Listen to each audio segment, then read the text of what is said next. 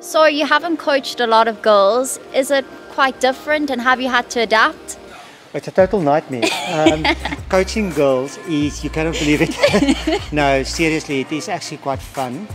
You learn a lot. I come out of a background where we were just boys, and I had this junior girl. I didn't talk to her. I just give her the program for like a year before I started speaking and have the freedom to speak. And even with you, I think it's slightly different. I went through that initial stage, and I can actually, the nice thing is with you is it's still different, a girl to a boy, but you've got to know what you're doing. You've got to be sensitive to the things you say, and you know, with a boy, you just like do it.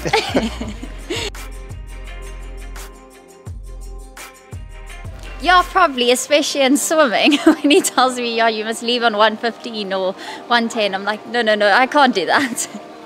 In the beginning, I think maybe I was a bit soft in the program. So we will do a set of 9,000 15-second race, for example, and I will let her only do 6. But she quickly proved that, you know, it's just you don't need to really hold back on what she can do. And that's one of the things. The girls are actually quite tough, but you need to understand.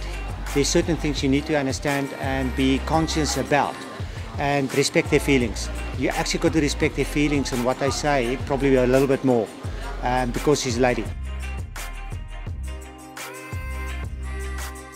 Definitely don't go soft on me, but yeah, happy Coach's Day. Thanks a lot. Thanks, Shanae.